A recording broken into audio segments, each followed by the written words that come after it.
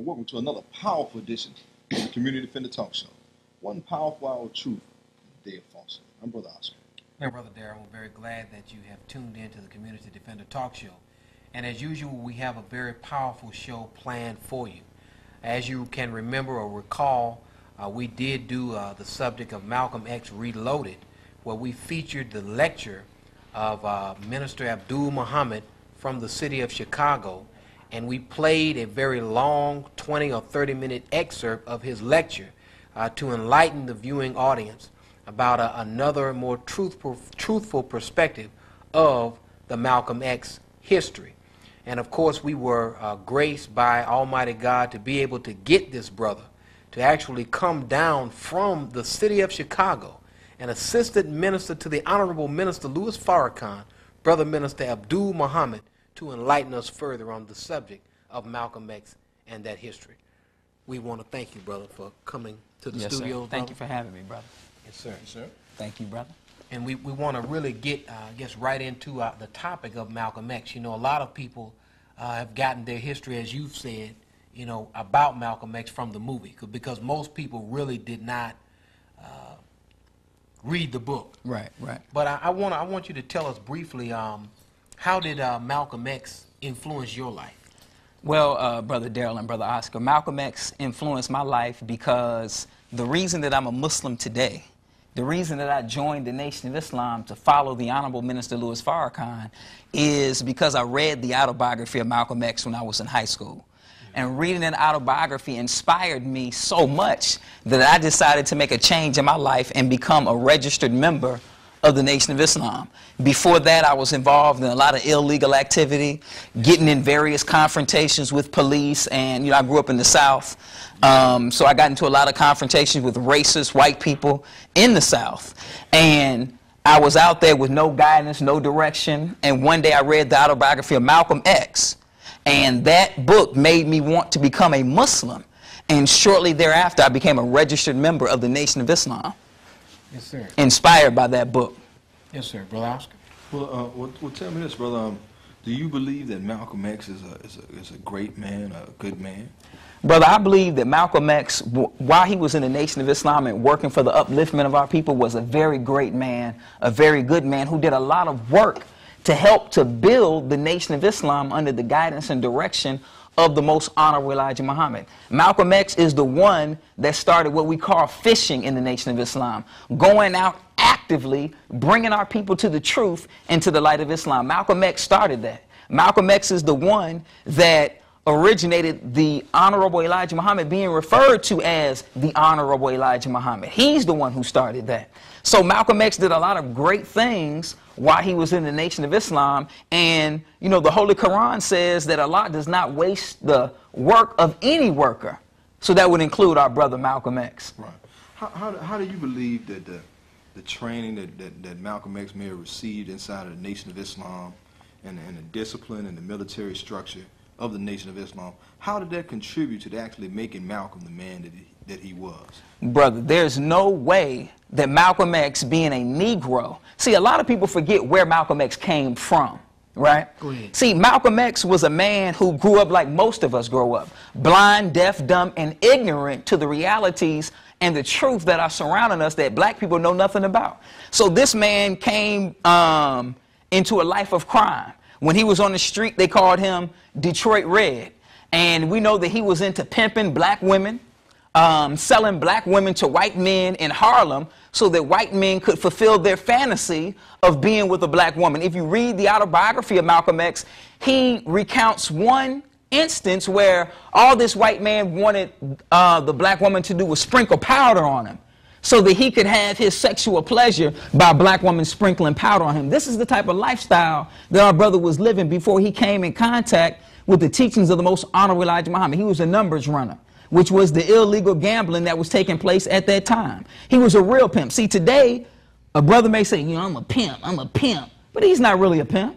He's just a young man that may have a couple of girlfriends, and he calls himself a pimp. But a pimp is a man that owns women, sells those women to men for sex, and then gets the money from those women and treats those women like a piece of property. And if they don't give him the money, then she meets the back of his hand, or he may burn the back of her legs with a coat hanger or something. You know, that's what a pimp does. So this is what Malcolm X was doing. He was a numbers runner. He used to break in people's houses and rob them blind, sometimes while they were in the house, sometimes while they weren't in the house. So this is the type of life that Malcolm X was living before he met the teachings of the Most Honorable Elijah Muhammad. But he went to jail in 1942. And when he went to jail, then his brother, not anybody named Brother Baines, as the movie falsely depicts. There's no person in the history of Malcolm X's life named Brother Baines. That's a lie that's in the movie. But his brother Reginald came to him while he was in prison and introduced him to the teachings of the Most Honorable Elijah Muhammad. And the teachings were so powerful that here's a man that went to jail and got the nickname of Satan while he was in jail. On the street, he was Detroit Red. Red, dirty red. But when he went to jail, the convicts, the pimps, the hustlers, the gangbangers, the rapists, the pedophiles, the murderers, the serial killers, the bank robbers, they're the ones who gave this man the nickname of Satan. So he must have been a bad man. Right. But the Most Honorable Elijah Muhammad's teachings are so powerful that they went into prison and didn't convert Detroit Red because he wasn't bad enough. Right. Dirty Red wasn't bad enough. Not bad enough, brother. They had to wait till this man became Satan, and his teachers converted Satan in prison and made him a model prisoner and transformed him from a worthless Negro, which we all were, into a world leader. That's the teachings of the Most Honorable Elijah Muhammad and their power. Yes, sir. I would have to agree with you. I wanted to ask you another. You mentioned the discrepancy with this fictional character that was in the Malcolm X movie known as Baines, Right. who played really a pivotal role in the movie, but really did not exist in the actual life of Malcolm X. Right. Could you maybe point out some other discrepancies that were in the movie that did not jive with the actual historical facts of Malcolm X's life? One discrepancy in the movie is that Malcolm X was poor while he was in the Nation of Islam. This is one of the discrepancies that Spike Lee put in the movie. You see where he's talking to his wife and his children don't have any clothes and she's complaining. And Malcolm X was in no way poor. All of his bills, because see, what people don't understand is the relationship that Malcolm X had with the Most Honorable Elijah Muhammad. It was a father-son relationship. Here's a man who was in prison, came out as an ex-con. Now, there are a lot of brothers right now that are ex-cons that are coming out of prison, can't get a job. Family members looking at them crazy. You come over your house, you hide the jewelry because Ray Ray came home from jail. Because we look at ex-cons in this society in a certain way, but the Most Honorable Elijah Muhammad never looked at Malcolm X like that. While he was in jail, he wrote him a letter, or wrote him letters, sent him money while he was in prison. Something that many of us don't do by our own families. Most of us have people in jail right now that we are related to. And we don't write them a letter, we don't send them any money, we don't care about them. But this is the man that cared for Malcolm, wrote Malcolm, sent him money while he was in prison. When Malcolm X came out of prison, he helped him find a place to live, told him what to study while he was in prison. See, these type of things are not shown in the movie, so that when they want to tell you the lie that the Honorable Elijah Muhammad had something to do with the assassination of Malcolm X, then you'll believe it. But this man treated Malcolm X like a son. They had a father-son relationship. So that's never shown in the movie. In the movie, it portrays Malcolm X as being poor.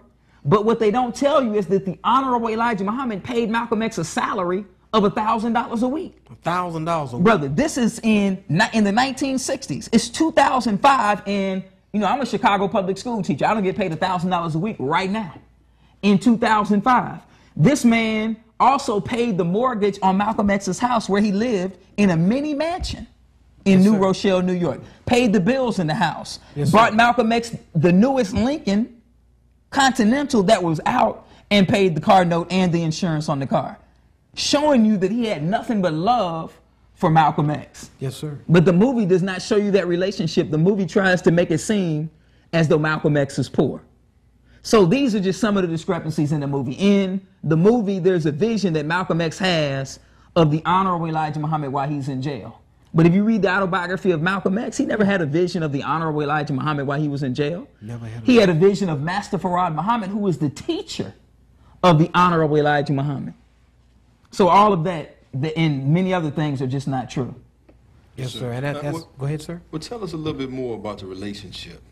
And maybe we see, you know, from the conversion of Malcolm X being Detroit Red, Satan, and then going to Malcolm X, and then not only going from Malcolm X to becoming a minister and a national and world leader. Right, right. What was the step process that with this relationship with the Most Honorable Elijah Muhammad? How did that come about? See, when Malcolm X was in prison, his family had joined the Nation of Islam. They had become Muslims. Reginald, Filbert, Wilbert, Ella, they had all joined the Nation of Islam, and they wanted to bring Malcolm X into the Nation of Islam. So they went to the Honorable Elijah Muhammad and asked, would he, if Malcolm X wrote him, would he write him back and correspond with him? And the Honorable Elijah Muhammad, being a lover of his people, obliged him, and he did write Malcolm X while he was in prison on a regular basis. We read in the autobiography of Malcolm X the various books that Malcolm X read while he was in prison. But the Honorable Elijah Muhammad told Malcolm X while he was in prison what he wanted him to study, because he was shaping him while he was in prison to become a representative of his teachings. So when Malcolm X came out of prison, shortly thereafter, he was made a minister in Detroit, and the Honorable Elijah Muhammad used him to spread Islam all over the country. And see, people have to understand the wisdom of a man like the Honorable Elijah Muhammad and what he was trying to do in exalting Malcolm X and making him a world leader. While Malcolm X was out front handling the press, representing the Nation of Islam in the forefront, the Most Honorable Elijah Muhammad was behind the scenes building a real nation for black people. Yes, sir. If you line up the accomplishments of the Most Honorable Elijah Muhammad and what he was able to do on behalf of the black man and woman in North America, there is no leader living or dead that can match this man's work on behalf of black people. Here's a man that started a black-owned and operated newspaper that sold 1 million copies of issue, opened 42 independent Muhammad University of Islams for black people, independent education for black people, built hundreds of businesses all across the United States for black people, purchased millions of acres of farmland in this country for black people, grew food for black people, opened a chain of grocery stores for black people, and the list goes on and on and on. So he had Malcolm X as the out front man representing the nation, while he was behind the scenes building a nation and a new reality for the black man and woman here in America. Most leaders don't even think like the Honorable Elijah Muhammad was able to act. Here's a man that was entered into negotiations to purchase the entire south side of Chicago for black people. Leaders today, they don't even think like that. We have millionaires today.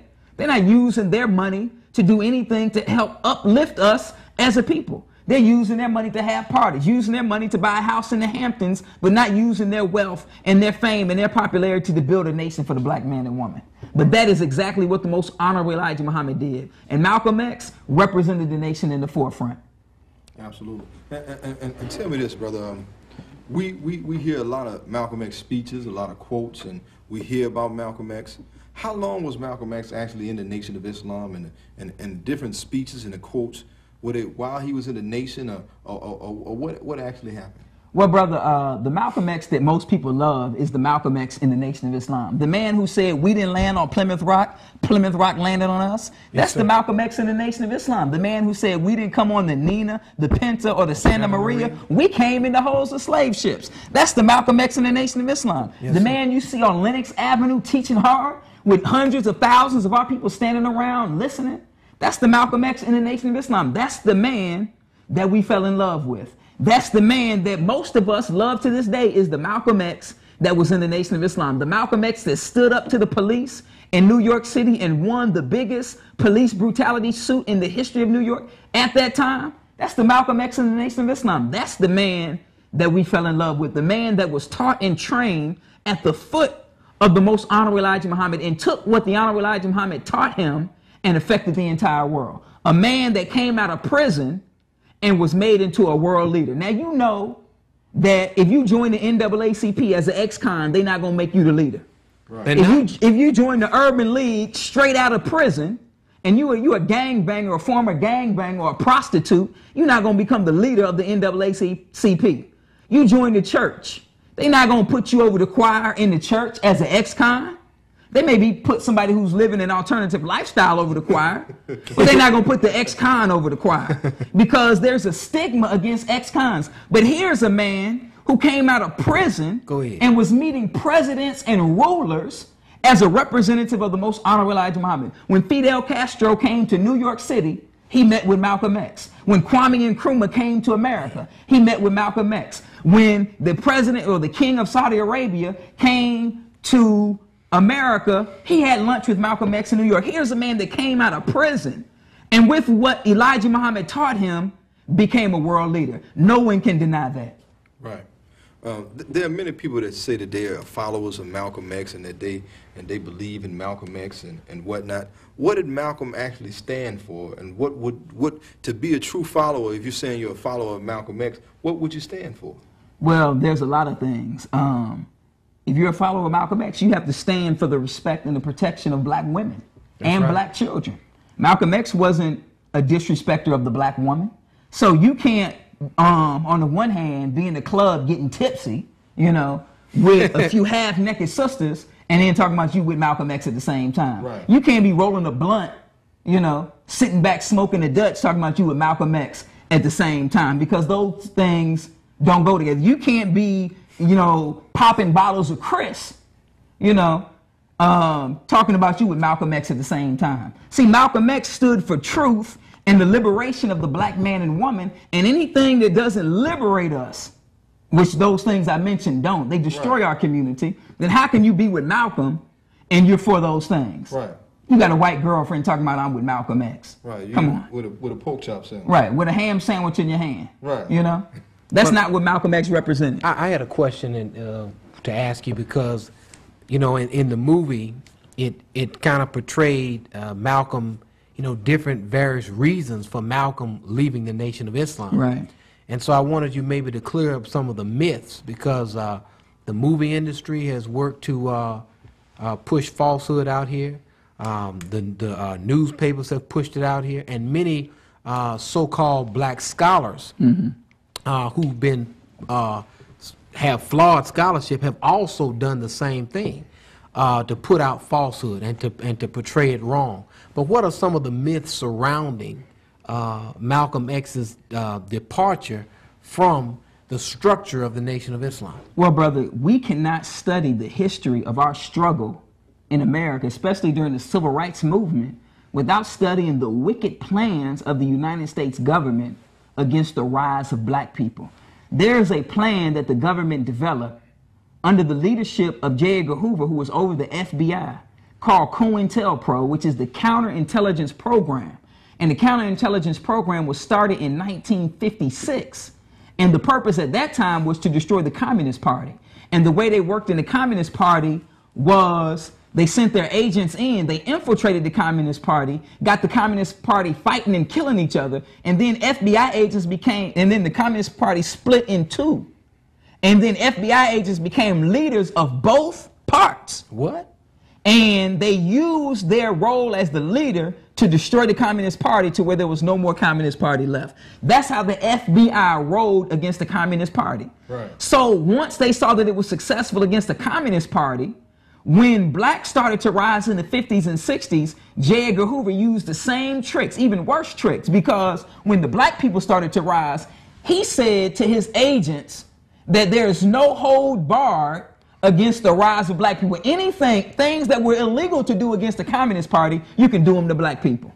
So they didn't hold anything back in their effort to destroy the rise of black people. And every organization that was developed in the 1960s, every one of them was destroyed by the wicked hand of the United States government and the FBI. So you can't study the life of Malcolm and the history of the Nation of Islam without studying the role of the government and what they did to try to destroy the Nation of Islam. And the reason that Malcolm X left the Nation of Islam is because the FBI worked night and day to remove Malcolm X from the Nation of Islam, according to the FBI's own words. Now I'm going to quote to you a man who was the special agent in charge of the Chicago Department of the FBI. His name was Marlon Johnson. Special agent in charge of the Chicago department of the FBI, he said that the scheme to divide Malcolm X from the most honorable Elijah Muhammad was the most notable in the history of the FBI. Meaning this was the greatest scheme that had ever taken place to divide two people in the history of the FBI. That's straight from the mouth of the FBI. Right. So, but see, the government and the enemy and the so-called scholars, they don't tell you what the government did to try to destroy the Nation of Islam. Right. They don't reveal that. Where can somebody find this information? This can be found in the FBI files. There's books that you can read. There's the COINTELPRO papers by Ward Churchill. There's J. Edgar Hoover, The Man in the Secrets.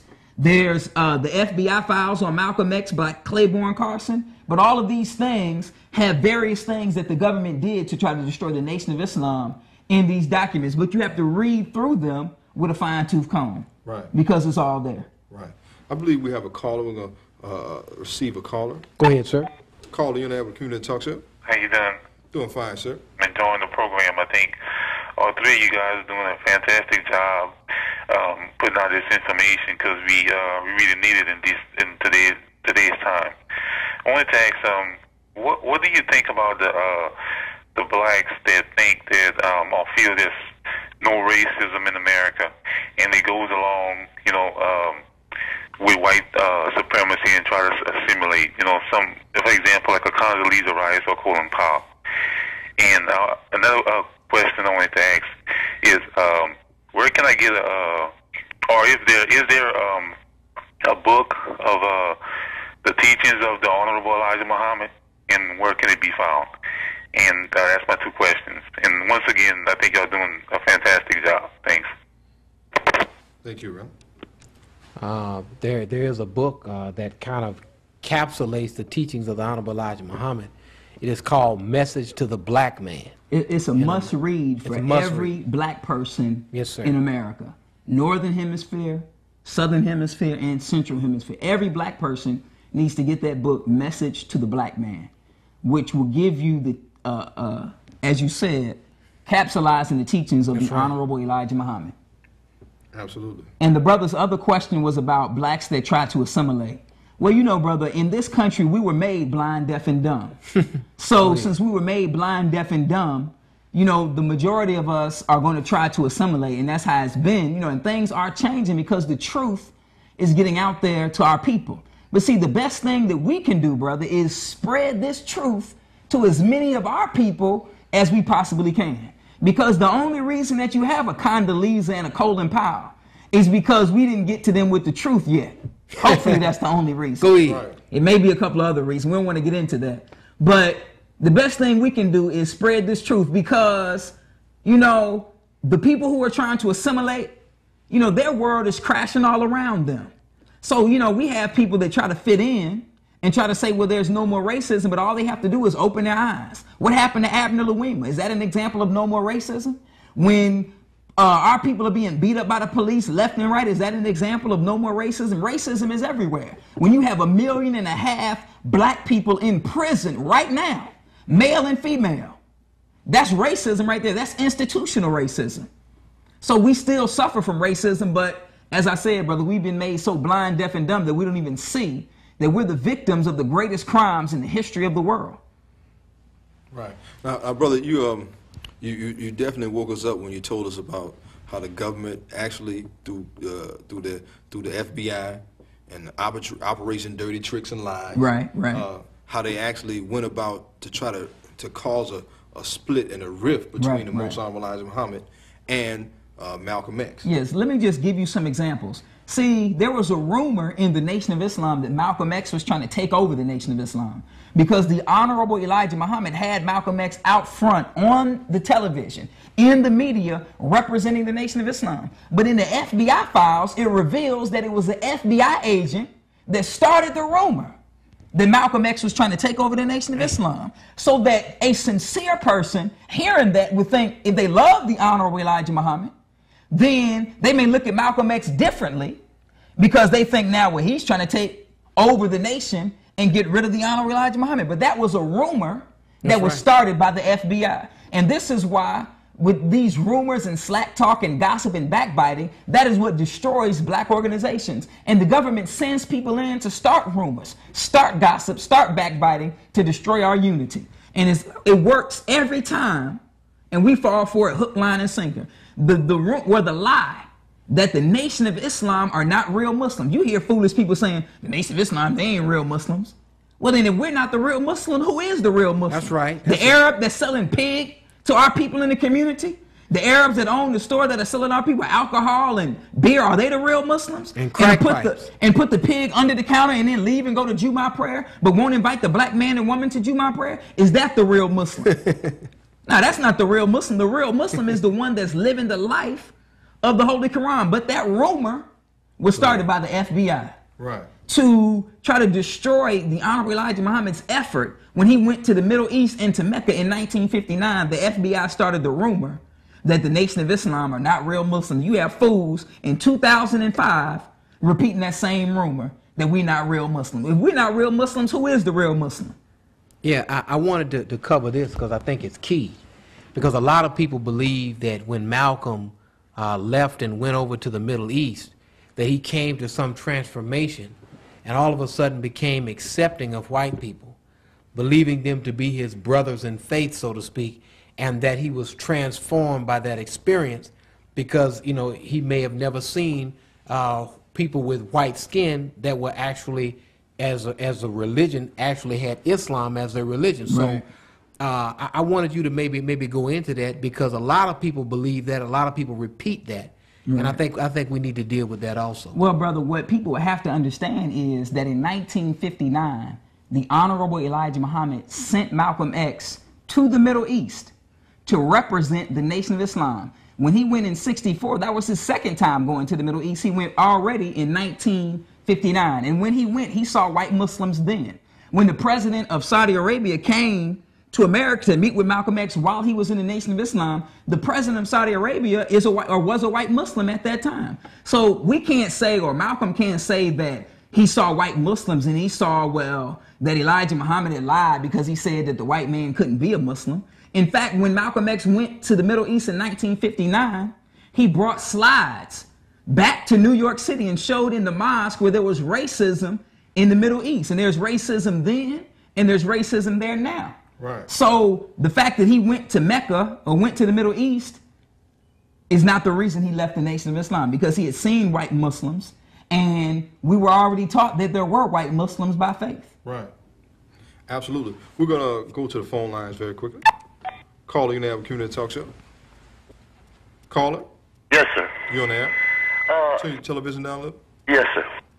I've been listening to, every now and then I'll flip my channel to Channel 5 and I see so many of you, some talking about this and that and da-da-da-da.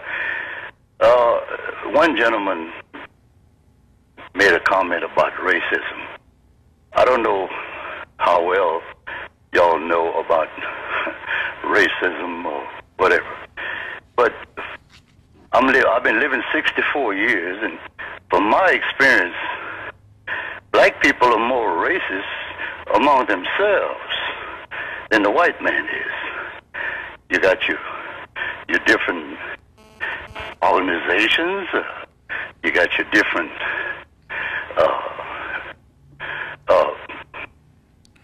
what you call religions. Are you a black or white man? I'm a black man, sir. A black man? Okay. You know, and from my experience in life, places I've been throughout the United States, sir, from east to west, black people are more racist among themselves than the white man is. You see what I'm saying?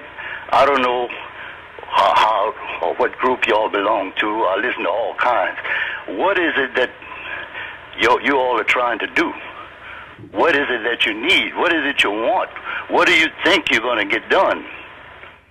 That's what I'd like to find out. What is it that you're looking for? Okay, we definitely can tell you that. Thank you so much for your call. We're looking for the total liberation, both mentally, spiritually, and physically, of the black man and woman of America and the entire world. We want all of our people to be free thinking and free acting in accordance with the ordinances, statutes, and commandments of the one true and living God. We want our people to be self-respecting people who love themselves as black people and can appreciate what God has made of them. And when you say that black people are racist among themselves, I would have to say you're absolutely right, that we do have a color issue. But if you look in the latest issue of the Final Call, it deals with the Willie Lynch letter and how Willie Lynch carried out and talked about a plan where you divide black people by color, divide them by age, divide them by the size of plantation. And these things have continued to divide us, but it's only something that has been injected within us from the outside. And what we have attempted to do and are attempting to do, as the Honorable Elijah Muhammad said years ago, is to get that devil out of us, to perform a mental and spiritual operation on the black nation so that we can clear ourselves of the impurities that have been put within us, which cause us to act other than our own selves. That's what we want. We want freedom. We want land that we can call our own. We want our children educated in accordance with our own education system. We want the same things as any people. Freedom. Right. There are many impediments to us coming together and unifying. We talk about it on this show many, many times. We talk about how the Vietnamese people and the Arabs and how all of these people come into our community and work together to come up, to become millionaires and form a living off our community. And we talk about within our own selves how there are impediments. One made the comment, one person said, the hate that hate made. You know what I'm saying? And that's the hate that we have, the hate for our own self. No longer does a Ku Klux Klan person have to come and lynch us. You know what I'm saying? Come on now. It becomes our own self that want to kill our own brother. That's you right. know? And that's the hate that we have inside ourselves, and that's what we're addressing. That's why we talk about these issues of blackness. Why? Because we hate ourselves because we don't know ourselves. Right. The knowledge of self will be the factor that we must get to be able to have a thorough love for ourselves. Right. That's why we talk about where black people come from. That's why we talk about what's really going on, that black people are really not the criminals that they say we are. That's why we talk about our rich history, our rich culture, all the inventions that we've, all the good contributions that we have right here in America. Why?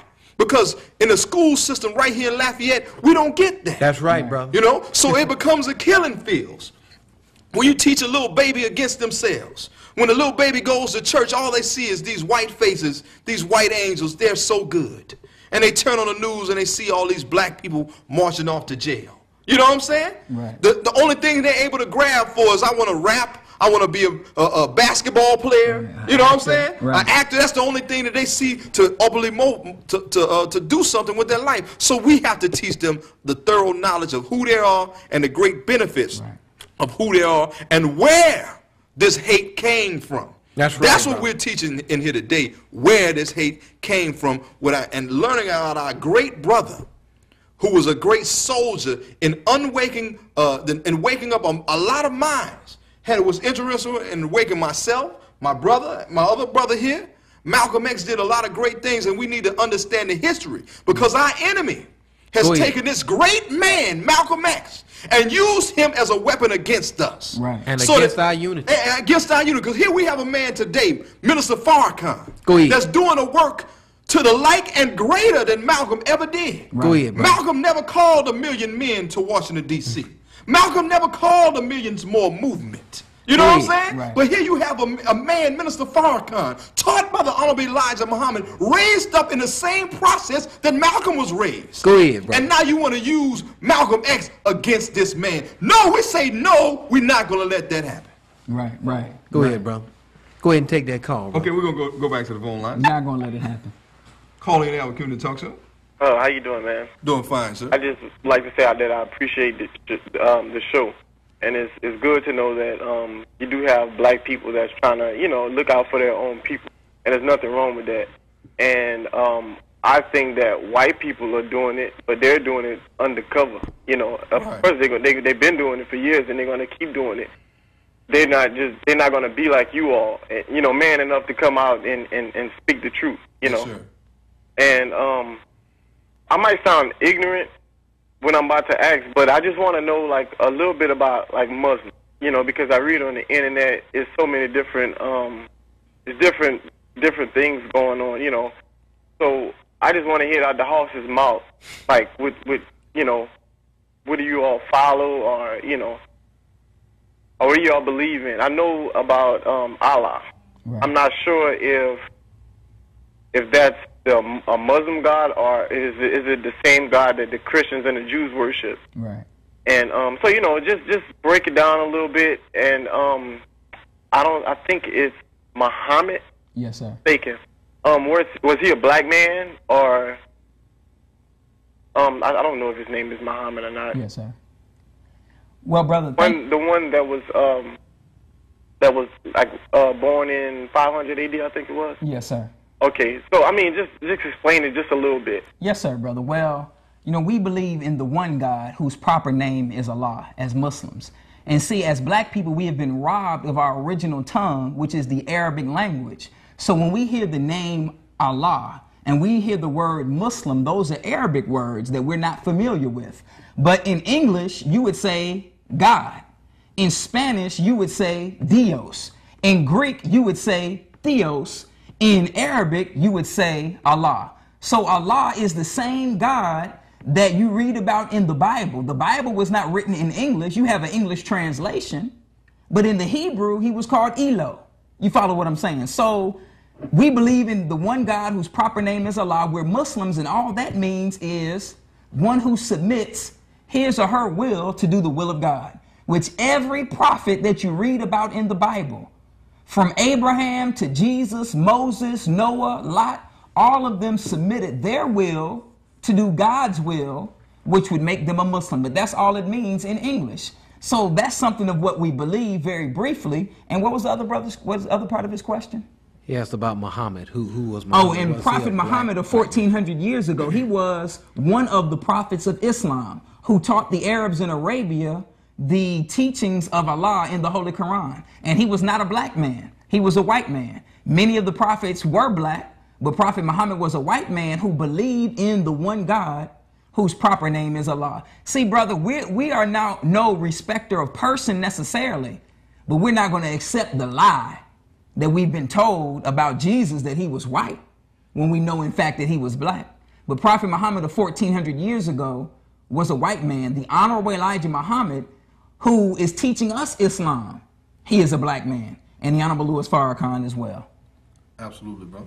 We're going to go back to the phone lines very briefly. Calling in the Community Talk Show. Yes, how you doing? Doing fine, sir. How you doing, Good. brother? I have a two-part question. I would like to know if the Nation of Islam is a faith or if it's a religion, and if so, do you guys put the Elijah Muhammad before God? Because the Bible also says that you place no man before me, and I notice a lot of Muslims do that. If you can help me out with that, could you please enlighten me? Thank you, sir. Well, brother, the Nation of Islam, you can call it a religion as such, but it's not really a religion. It's really a way of life. And what God gives, he doesn't give a religion. If you read the Bible, he doesn't say, well, the religion of Adam was, or the religion of, you can't read anywhere in the Bible where God names the religion of his prophets. The religion that God gave man in the beginning was to obey me. That's what God always says, obey me. And in the Nation of Islam, we don't put the Honorable Elijah Muhammad above God. God is supreme in the Nation of Islam. We believe, as I just told the last caller, in the one God whose proper name is Allah. But we have to recognize the fact that we would not know about the God unless God sent a man to tell us about him.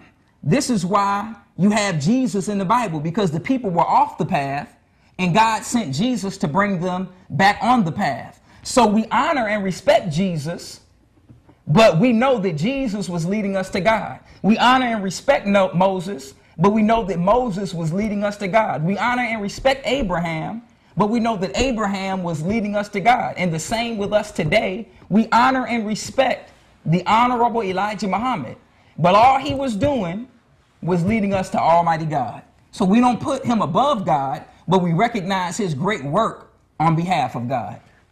There's something that I want us to make sure that we get to. Yes, sir. And that is the question that I had jotted down right here, because as we deal with this issue of Malcolm X, many people want to know how did the assassination go down? What happened with the assassination? And in one of your very good lectures that is out in the public, you actually go into the assassination, starting with the day that Malcolm X's home, or should I say the home that the Most Honorable Elijah Muhammad had put him in, was actually firebombed. Yes, sir. Well, let me start there on February 14th, 1965. The home of Malcolm X was firebombed, and when Malcolm X came out of his house and the news reporters were there, they asked him, "Who firebombed your house?" And Malcolm X said that you know who it was. It was the Nation of Islam. It was the Muslims.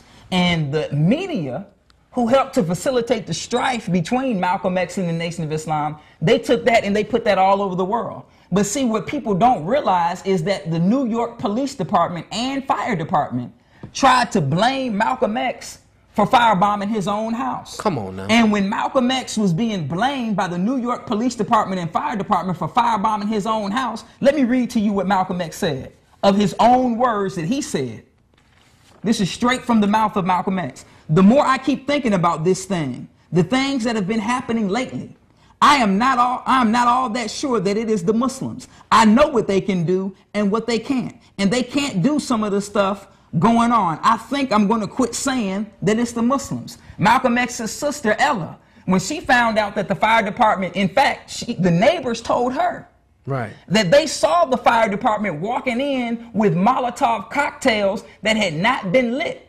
And they put those Molotov cocktails on his children's dresser to make it seem like he firebombed his own house. But the neighbors had gone in to get clothes for the children, and there was no Molotov cocktail there. So when the neighbors saw the fire department bring in Molotov cocktails so they could blame Malcolm X for the firebombing of his own house, she said, this is Malcolm X's sister, that it was no longer the Muslims. That's February 14th, 1965. The day when that happened, the Muslim Mosque Incorporated took over Malcolm X's internal security. It was taken over by the Muslim Mosque Incorporated. Now, there's a leader, or not a leader, but he was a man who was over the CIA for about 25 years. His name is Colonel Fletcher Powtry. And he said that anytime a leader is assassinated, it's because someone in the inner guard allowed that leader to be assassinated. Come on now. That's what he said in a speech called An Anatomy of an Assassination. Colonel Fletcher Powtry over the CIA for 25 years. Anytime a leader is assassinated, it is because the lack security in the inner guard of that leader.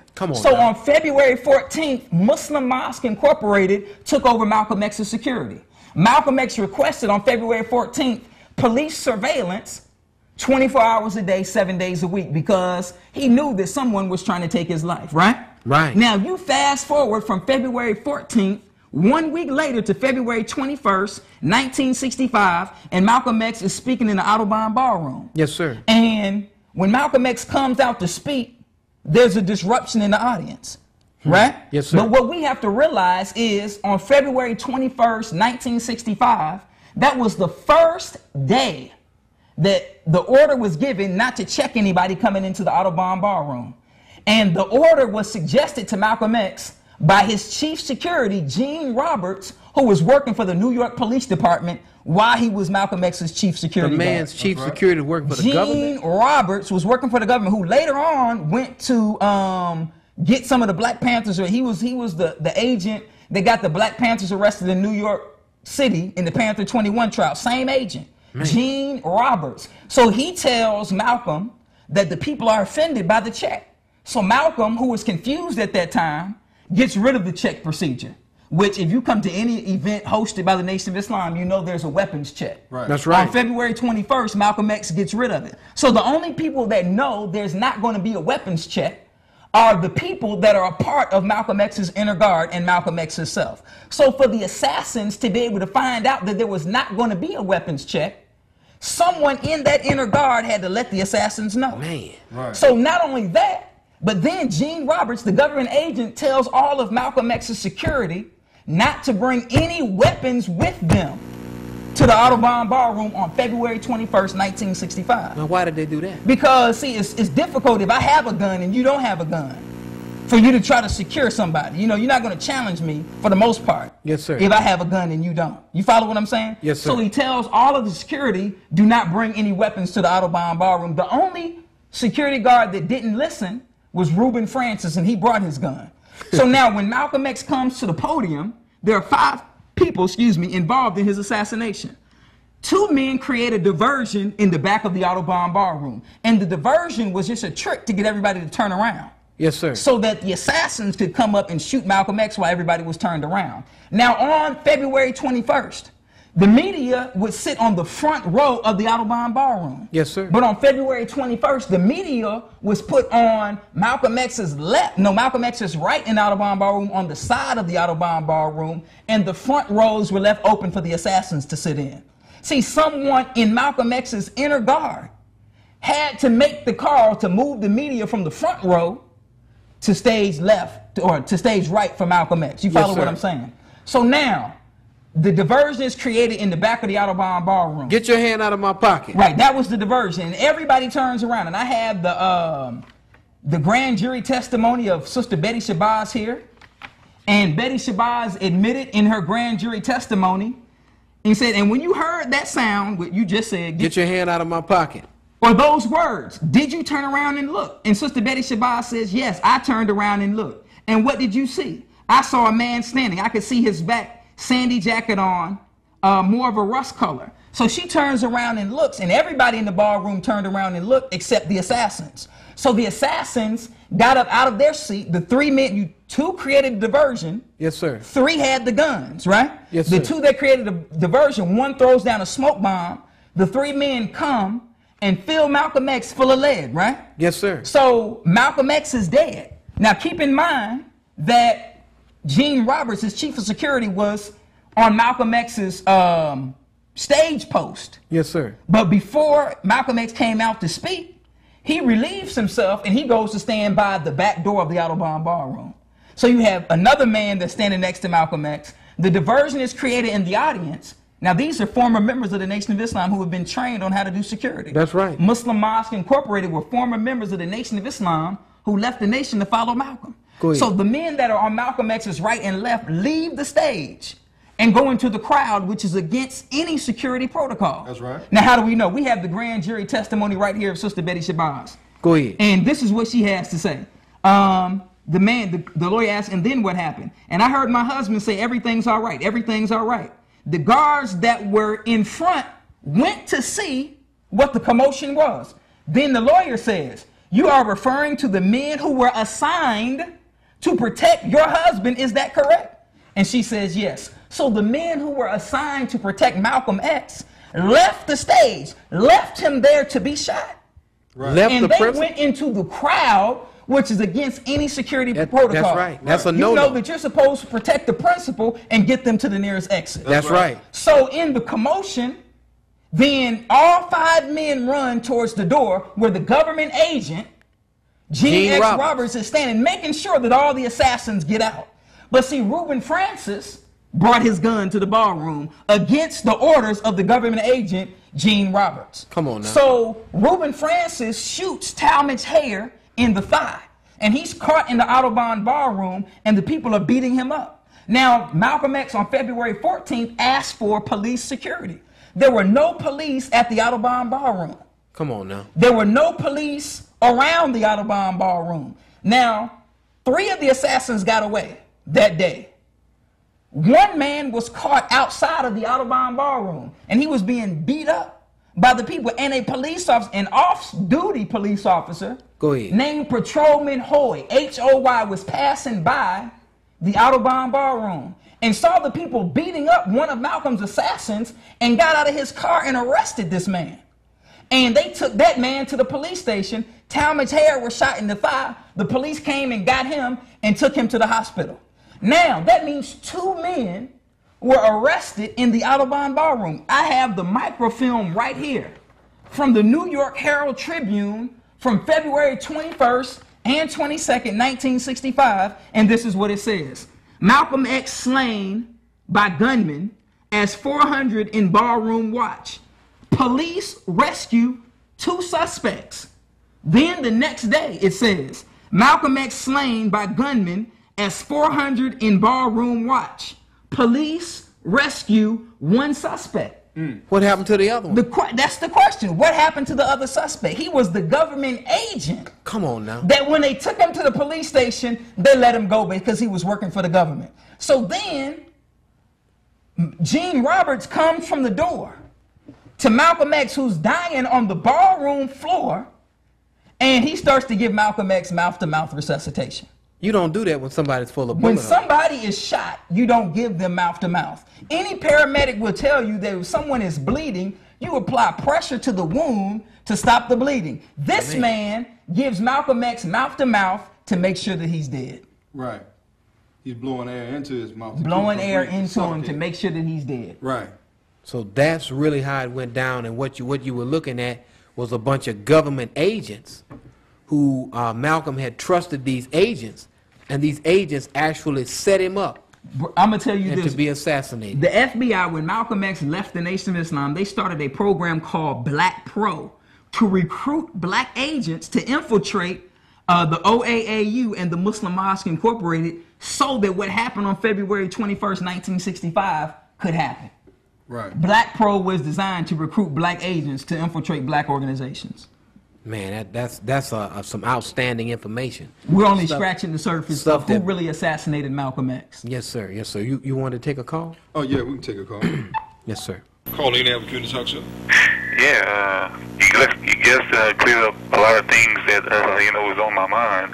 When I was like trying to figure out a lot of things, about Malcolm X assassination, and he cleared up a lot. But I wanted to ask, pertaining to the movie Malcolm X, I enjoyed it until they showed the Honorable Elijah Muhammad, and they tried to make it seem like he was having some type of affairs with some of the female,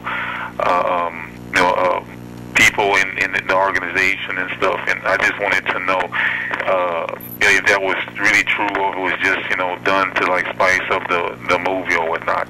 Thanks. All right, thank you, Carl. Thank you for your call, brother. Well, brother, the Honorable Elijah Muhammad, we believe, as Malcolm X believed, that he is the messenger of Almighty God Allah. And if you read the Bible and the Holy Quran, the messengers of God at certain points in their lives were told by God to take on more wives, which is what happened in the life of the Honorable Elijah Muhammad. Those sisters that Spike Lee tried to portray in the movie that he was messing around with were the wives of the Honorable Elijah Muhammad, and they were treated like wives and respected like wives, and the Honorable Elijah Muhammad wasn't slipping around having sex with teenage secretaries as it was put by Malcolm X. In fact, Malcolm X knew that they were the wives of the Honorable Elijah Muhammad and defended the fact that a Muslim man is allowed more than one wife in the Holy Quran under certain circumstances. Tell me, do you know any of these wives, or any of the children from the wives? Brother, I know some of the wives of the Honorable Elijah Muhammad, and I know the children of the Honorable Elijah Muhammad, and we have to understand that the children of the Honorable Elijah Muhammad by Mother Clara Muhammad are not helping the Nation of Islam, not helping black people right now. But the children by the wives of the Honorable Elijah Muhammad right now are in the struggle helping to liberate the masses of our people from the grip of Satan. So see, Allah, God, is a foreknower and saw down the line when the children of his messenger would be doing something else, and he planned for that day. Right. I believe one of the most Honorable Elijah Muhammad's sons by these by his wives, one is the minister of Mas Mariam. One is the minister in Miami, Florida. One is the national secretary of the Nation of Islam. One is the minister of information in the Nation of Islam. His children are doing great things on behalf of the black nation. Right, right. Oh, absolutely. And that's some really good information. That's right. And it's best for us to hear the truth rather than hear the lie. Right. That's put out by an enemy to destroy what's happening right now and today. Let's let you address one more point before we go. Did Minister Farrakhan have anything to do? Brother, Minister Farrakhan had absolutely nothing to do with the assassination of Malcolm X. Here's a man that was friends with Malcolm X for 10 years. That's right. From 1955 to 1965, Malcolm X and the Honorable Louis Farrakhan had a relationship. See, but the enemy never talks about that relationship because they want us to believe that he had something to do with his assassination. Right. 20 seconds. The Honorable Louis Farrakhan, when he first came in the Nation of Islam, lived in Malcolm X's house with Malcolm X. Right. and was trained by Malcolm X, and they had a very close relationship. That's right. And we want to thank you for listening to the Community Defender Talk Show. We want to thank you for tuning in as we heighten the level of discussion. Continue to tune in. We want to have our brother back soon. Continue to listen to the Community Defender. Thank you. Thank you for having me. Yes, sir. That was a good one, brother. That was off the chain. That was definitely a good one. Chain, brother. But you put so much information out at the end. Lord have mercy. Right. You know what I'm saying? Brother, I don't know if they Brother, that's scholarship, brother.